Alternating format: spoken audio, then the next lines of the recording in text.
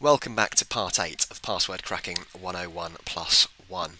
In the last video we attacked a Microsoft Office Word file and we showed how you can use tools that are generally shipped with Kali to extract the hashes from these protected files, and then we went around cracking that with a dictionary and rule-based attack. We're now going to move on to the bigger sort of section of the course, which is where we level up and move away from the kind of the traditional things that we've learned so far.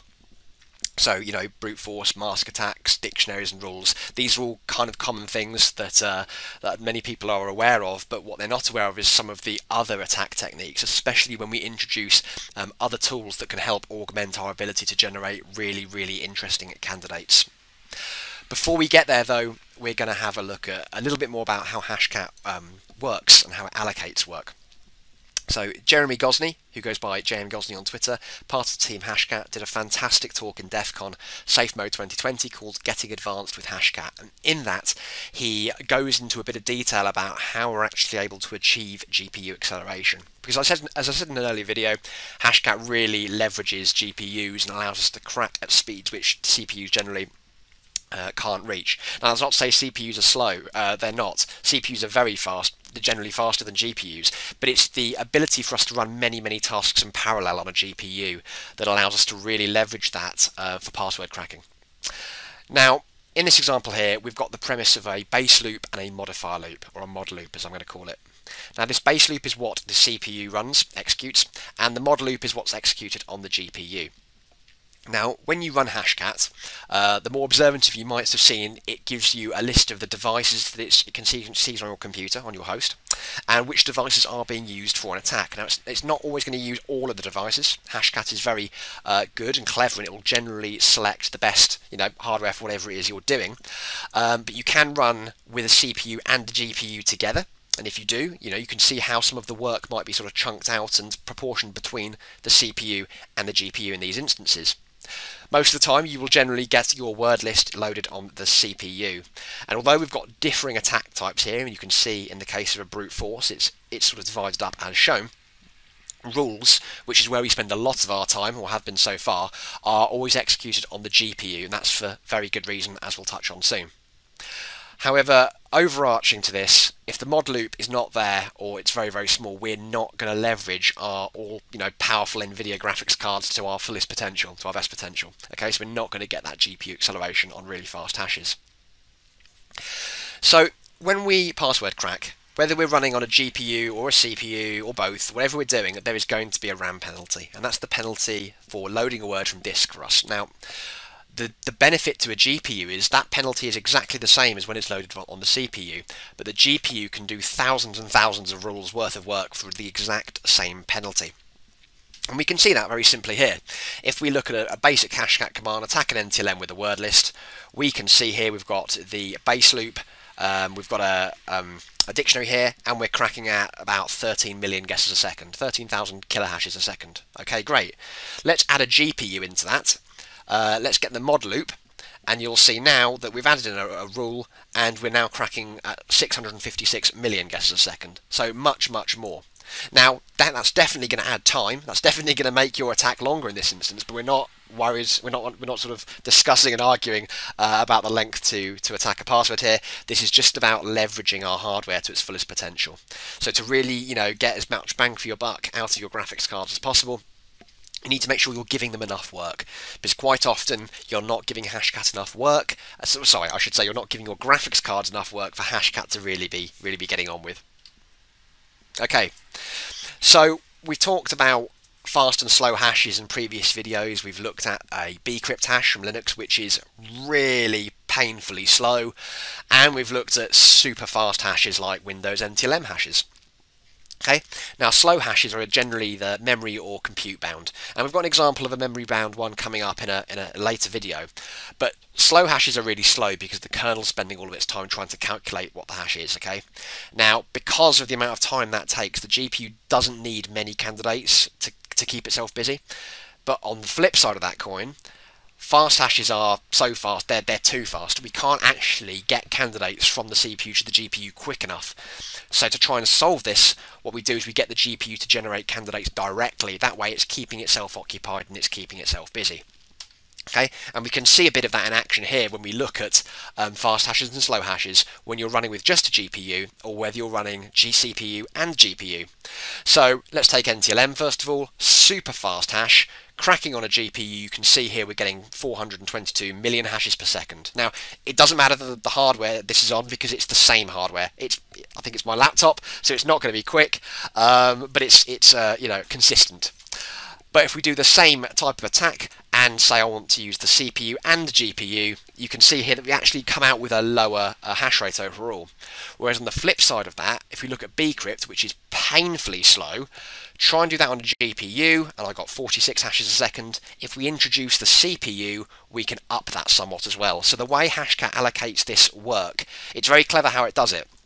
But we need to be aware of what we're attacking and what our hardware limitations are sort of therein, so we can try and do our best to do a bit of testing and see if we can make sure we're getting the most bang for our buck, as I said before, from our hardware.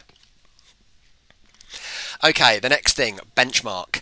Benchmark does not always equal speed. Okay, this is like the advertised mileage you get when you buy a car. You don't always get what it says, but it you know, depending on how well you drive it, admittedly.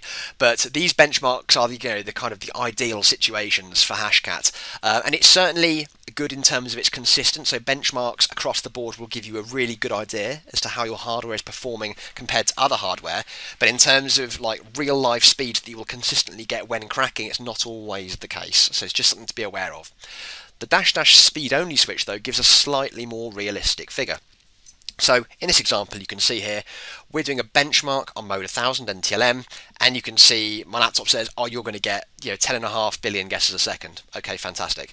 If I do the same thing, but take an 8-character brute force, for example, and say speed only, you can see it drops a little bit, and this is a lot closer to what my system would actually get. Okay, so it's not it's not the biggest drop in the world, but it's enough to make a difference, especially when time is of the essence and you're looking to calculate attacks within finite time frames, which is what we're going to look at here.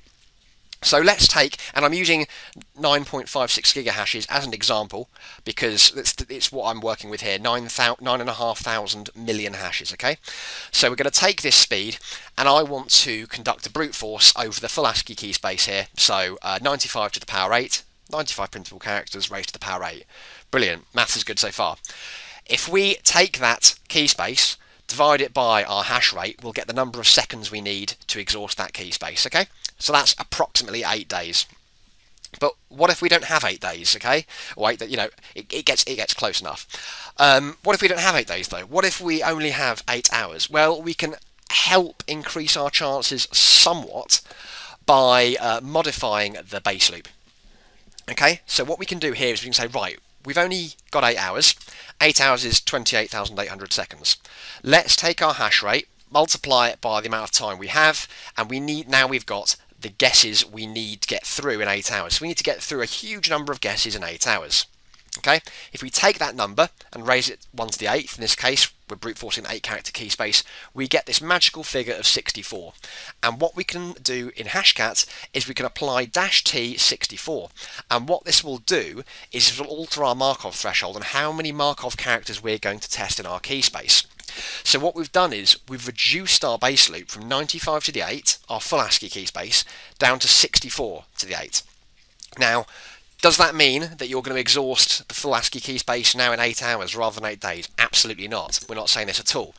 But what you are going to do is you're going to get the most likely or the most probable guesses exhausted in a time frame that you've specified by moving that Markov threshold a bit. So instead of Hashcat looking through the entire character set, it's going to take the first 64 characters out of 95 based on its Markov probability and only test those. So it is a best effort, but if you're really running out of time, it might be something you can do to help cover some more ground with potentially more likely opportunities for success. Okay, optional Hashcat switches. Just a couple of things because we might look at well, I'm probably going to use workload later on. Workload is how hard we want Hashcat to work. Think of it as like how much we're going to overclock Hashcat by.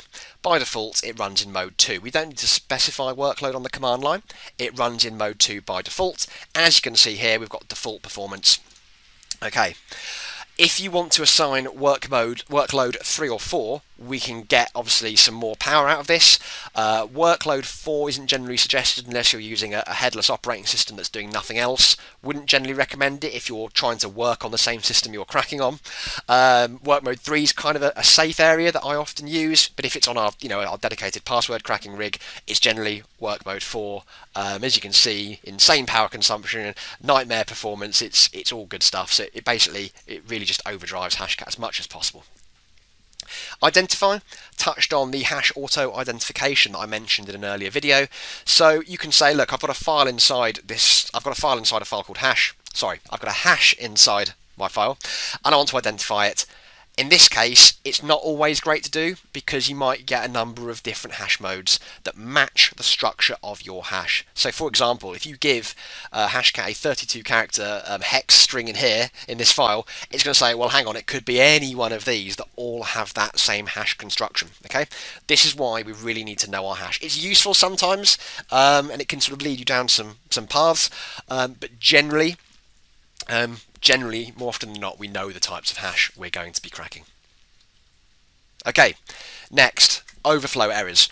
So a common thing I see is the integer overflow detected in key space of your mask, and I've had people sort of say, well, hang on, why is this not going wrong? Why is this breaking? Sorry, why is it going wrong? Now this isn't actually Hashcat. It's you're trying to get it to do more than is kind of physically possible. Now in Hashcat, the key space value is stored by an unsigned 64-bit integer, and that key space has a finite limit of the numbers it can store. Now this is 2 to the 64 minus 1 as shown here. Okay, so we're in the realms of 64-bit computing. The best brute force in this case could be worked out as follows.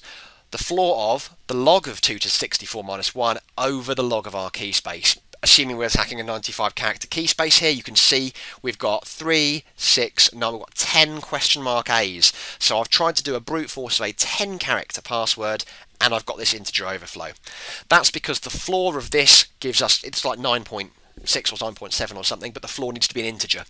So the highest integer, the highest character we can get is 9, and that's why 95 to the 10 is greater than 2 to the 64 over 1. Okay, now in this particular instance, if I'm trying to crack a 10 character a 10 character password using the 95 printable ASCII characters, I need to rethink my strategy anyway, because that's not going to finish. It's not going to finish. It'll take hundreds of years or however long it'll take. But if you see this, you need to rethink your strategy. You need to rethink how many characters you are testing, and you need to think about the character sets you are testing also, because the maths speaks for itself. Okay, we're going to move on to keyboard walking now, which is so underloved, and it's something that we as society still do loads. If we're not guessing, if we're not using really predictable dictionary-based words for our passwords, we love to think that keyboard walks like QWERTY or running our hand across the middle line of the keyboard makes it more secure. Unfortunately, patterns are just as predictable as words, and KW Processor is a tool that can be used to help us attack keyboard walks, which is great. As you can see here, if you run the help of KWP, which comes with Hashcat utils, and you can get it from here as well, KProcessor, you'll see it does a number of different things. It feels like you're looking at a CLI-based compass, because you can see like north and south and east and west. What this is doing is it's allowing you to configure how many directions you want your keyboard, allowed directions you want your keyboard walk to go in, the maximum distance, whether you want to include things like modifiers, so Shift, Alt-GR and things. You can do absolutely loads with it. It's fantastic. So how can you go about using KW Processor for a keyboard walk attack? Well, KW Processor comes with some base character sets. Nearly always use full.base. So that's just a given. We don't ever want to use tiny. We then have a number of key maps, so you can apply this to this of course only a number of supported key maps, but apply this to your keyboard mapping.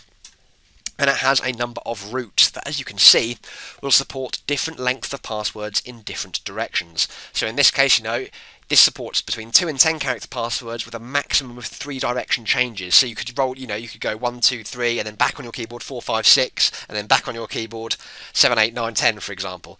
So what you get out of it, of course, is going to be defined by what you assign in terms of your root, and also what's possible with key spaces and what can be held by Hashcat. So don't just assume you can run everything all the time, because it might not be computationally possible to do it. But there's loads of really cool ways you can do things here, and as you can see, what you can do is run KWP processor. In this case, I've just got it to standard out, and you can see how it starts off at 2 characters, and it's going to start doing keyboard walks, so keys that are kind of next to each other in different directions, and that can build up to as big as you want it to be. An example syntax for how you'd build that into an attack is shown here, and Hashcat, thankfully for us, is fully kind of like pipelinable. You can pipe things in and out of Hashcat and it works wonderfully. So you can use KWP, assign your character set, your base char set, your keyboard mapping, how many routes you want to look at. -0 and -0 are always recommended, because what these do are key walk all, which means it allows to enable in all directions, so we're not just going to say only move right or only move left. And the -Z is keyboard all for modifiers, so it'll use shift and alt GR as well, so you're not just going to miss out on symbols and other things elsewhere. Okay, and then what you can do is you can pipe that into Hashcat with your mode and your hash as is, and it will then take the candidates generated from KWP and feed them into this Hashcat attack session. So one can literally feed the other. It's great. Okay, exercise 8, walk this way. So we have an NTLM hash in exercise 8. I won't cat this out on the screen because it's just a boring NTLM hash. But we've got a password that's a 10-character walk on a US keyboard that changes direction 3 times. Again, I fully appreciate that adversarially we wouldn't know these things before attacking a hash, but this is getting you used to using the tools so you can experiment and apply this in your own testing and things. So let me grab Kali back, and I am going to grab my attack command. So, quite a long one now. There's a folder inside your Hashcat folder called KW Processor, and within there we have the KWP binary. So the positional requirements are needed for this. As alluded to on an earlier slide, we first want to need to give it the character set. We're going to use full base. We then want to give it the keyboard map, and we're going to use a US keyboard map because we've got a 10-character walk on a US keyboard. And finally, our password is going to change direction 3 times.